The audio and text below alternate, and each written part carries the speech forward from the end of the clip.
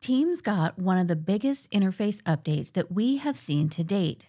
Some people are going to love the simplified workflow, and others are going to resist the change.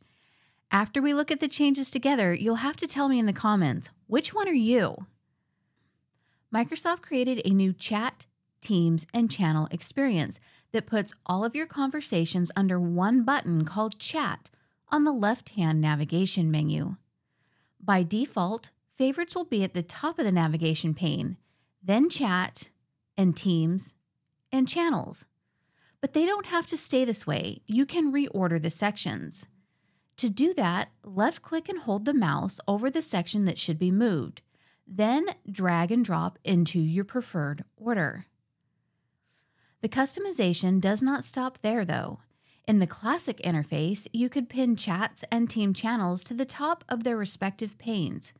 This is now the favorite section.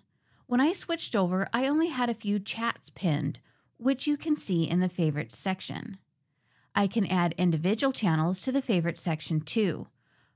For example, I spend a lot of time in the Teams Mastery AMA channel.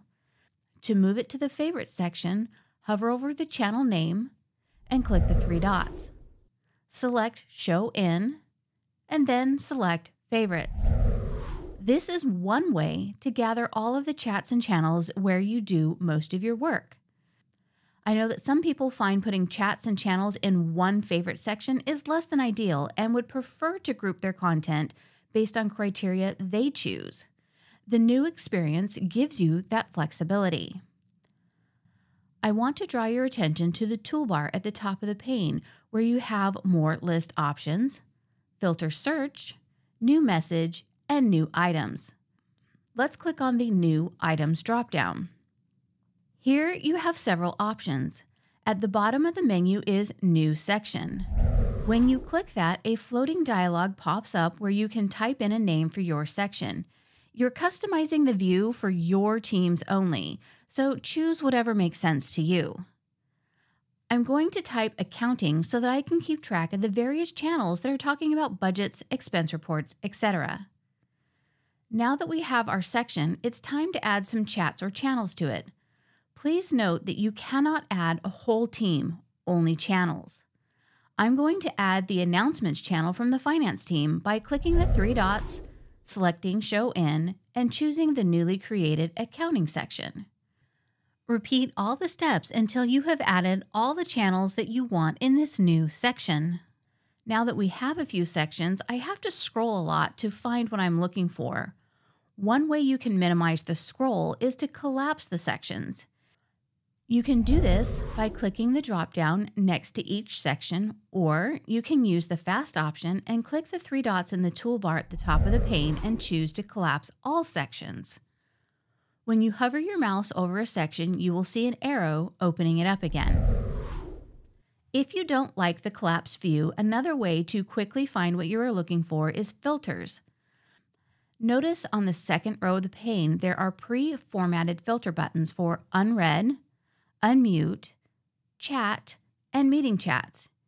You can also click the magnifying glass icon in the pane to filter by name or group name. Now that you have grouped your information together, I want to show you another customization option. If you hover your mouse over the title for each section to see the three dots for more options, you will see the sort options.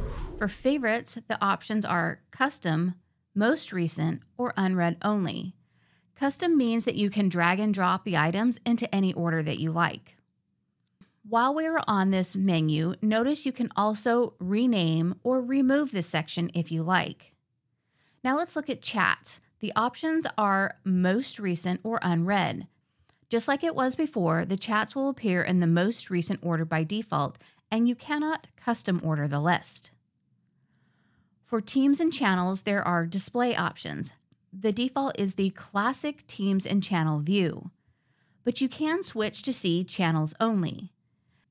This no longer groups channels by teams. It is just a list of channels. The order will change based on recent activity by default. That can be changed to unread or A to Z. The complaint I hear about this view is it can be hard to tell which channel goes with what team, especially if people use the same generic channel names across multiple teams. For example, I have two channels called AMA about Microsoft Teams, but notice the team icons are different. This can help you know which team it is if you're using icons. The other option is to hover the mouse over the channel icon and a pop-up box will appear with the name of the team below the channel name. Once you find the correct channel, you can start creating messages like you normally would. Okay, we have looked at several options to organize your chat and team messages, but some of you may still prefer the classic view where they are separated onto two panes. To change it back, go to the three dots for more list options at the top of the pane. Click Customize View. This will take you to the chat and channel section of the team's settings. At the top, there are two view options, Combine and Separate. Click Separate. You may see a dialog box asking you why you are switching back. If you don't want to answer, just click Cancel. Notice in the left navigation menu, the Teams button is back. But here's the cool thing. You still have the options to add sections and switch to the channels only display. I have to admit, when this first came out, I was in the I don't like this camp and switched back to the classic view right away. But once I started testing things out, the new view has grown on me. Tell me in the comments below, do you like the combined view or the separate view?